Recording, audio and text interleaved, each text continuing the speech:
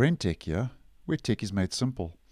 In the latest version of Google Chrome Canary, version 101, which is a pre-release version of the Chrome browser used for testing and experimenting, Google has started to test a new site search feature, which now opens a side panel where they say you can view a page and the search results at the same time, which lets you view a page right in your main browser window without needing to navigate back and forth or lose your search results. Now, this isn't to be confused with the side panel, which is a feature already enabled, which you can enable in Chrome Canary, which is a shortcut button in the top right of your toolbar, which opens a side panel which combines both your reading list and your bookmarks, which I have posted on previously on this channel.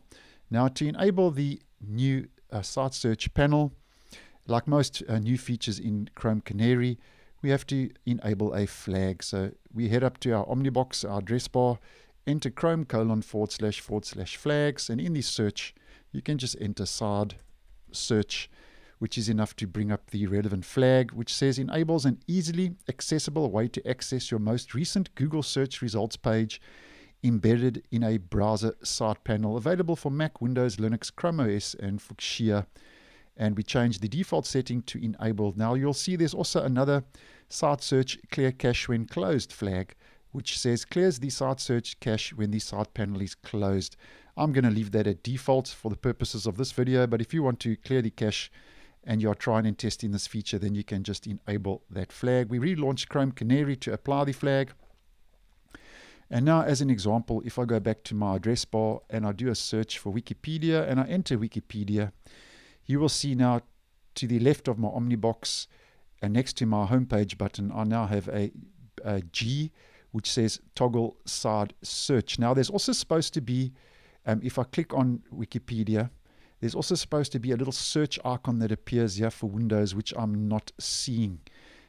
So I'm just going to go with the toggle side search for this at this stage to the left of the Omnibox, and we click on that, and there we go. It opens the site search panel to the left of my main search results page, my main window, browser window.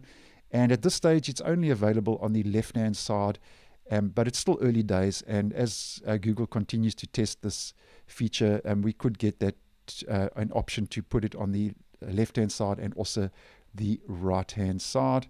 And now, as an example, I'm just going to search for anything random, Chrome, and you'll see now I can do a search in that site search panel without affecting my main browser window and my main search.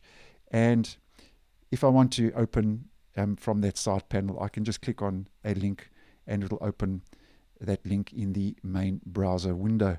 Now, if you want to close the panel, you can just click on the G and it will close the panel. And if you want to open it again, you can just click on the G again and that will reopen the side search panel. So thanks for watching, and I will see you in the next one.